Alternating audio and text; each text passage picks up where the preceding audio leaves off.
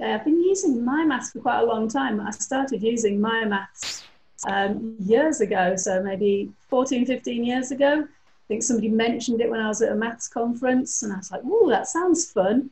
So I used to get my school to book a computer room once a fortnight and take a class in there, and they'd have to do MyMaths on the computers.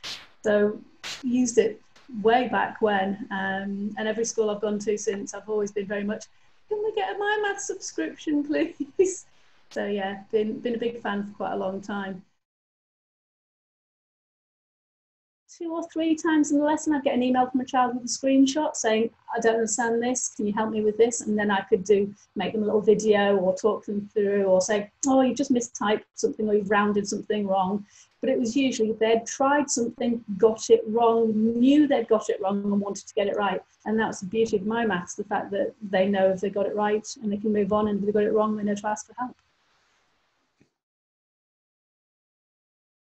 Because it talks children through, it gives them questions as they go. The lessons on there have been excellent, and just the tracking of if they've done the online homework, and when we're reporting to parents, being able to say, actually, your kid's got these weak areas, they only managed to get 50% on this topic, I think they really need to revisit it. And you get parents asking what they can do over the summer to keep their children, and we've been saying, well, they can keep practicing on the MyMaths using the booster packs, that sort of thing.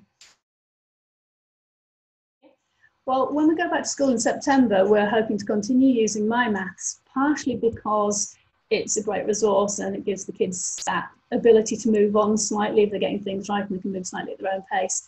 But to be perfectly honest with you, it's going to be a financial situation, because with coronavirus potential, we're not going to be letting the kids share textbooks, anything like that. We don't have enough textbooks for every child to have an assigned textbooks, which means we can't use textbooks. So we're going to be getting the kids to use iPads during lessons, rather than sitting there and going, "Here's a page of questions from a textbook that you can do." We're more likely to say, "Well, can you do the MyMaths activity on this?" You know, it might be, "Well, play this game for a bit or do this." But yes, we're still going to be using iPads come September and needing to do that for health and safety purposes. It also means that if we have any problems, if we end up with